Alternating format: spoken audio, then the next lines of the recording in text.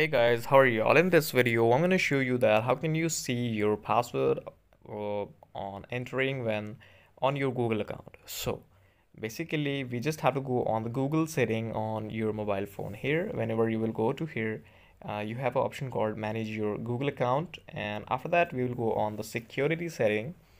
Like this is the personal info, and we will go to the security, and in security we have to go on the password here.